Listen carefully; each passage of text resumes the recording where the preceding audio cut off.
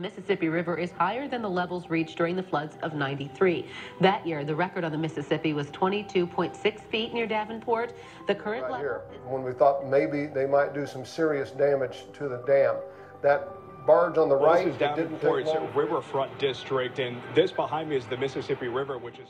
We see a combination of factors coming together that really do increase the vulnerability of society to hydrologic risks, flooding and droughts. And we believe that these kinds of forecasting tools, WRF-Hydro, really do have the potential to help people quantify that risk.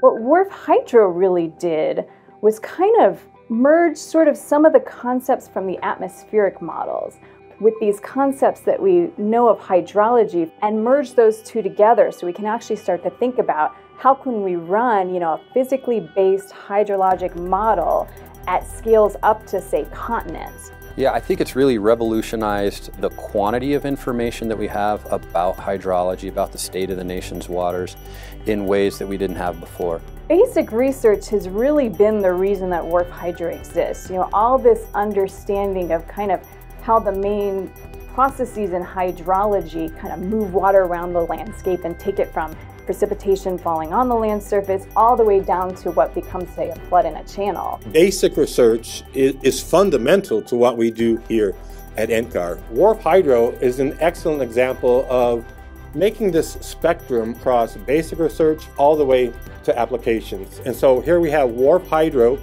developed at NCAR, funded in part by the National Science Foundation, and then a transition from this basic research tool to the operational National Water Model in Tuscaloosa, Alabama.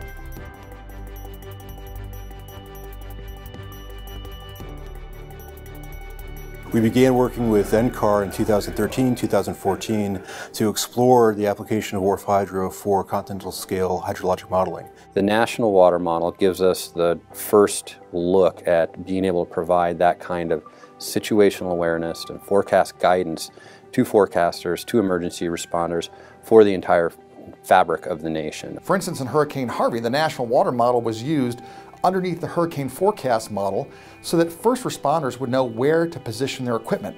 We had the model up and running. They had enough staff at the National Water Center to be able to take information coming out of the model, turn it into, likely flood inundation maps, and do briefings every morning with the folks who were on the ground in Houston doing emergency response there. Our UCAR staff provided expertise and a level of sophistication and understanding with the new emerging flood inundation capabilities that was unprecedented. It's made this transition from WRF-Hydro to become an operational model in Israel and Romania. That experience has then made WRF-Hydro the centerpiece of the National Water Model, and then other parts of UCAR are providing all the non-civil servant talent in our CPAS program. And so the organization is involved in all different levels, from research to oversight to advisement for the National Water Model.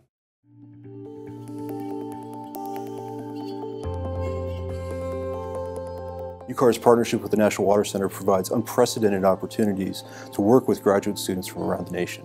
And we look very much forward to continuing this program for the foreseeable future.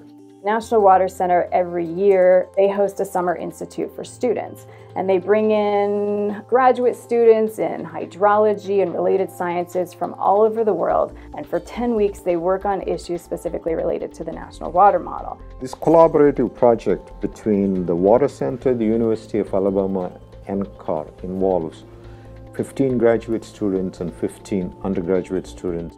It is wonderful to have the National Water Center on the campus, and also the collaboration with UCAR, where they get an opportunity to work on systems that are going to be used to collect data that are needed by the model, and also have an opportunity to work with the scientists at the Water Center and also at the UCAR.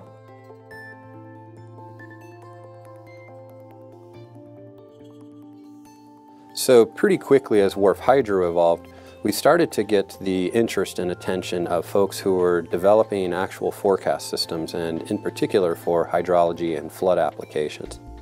Those people became key partners in actually funding, supporting, developing requirements, and then transitioning what was a research model into an operational forecast tool.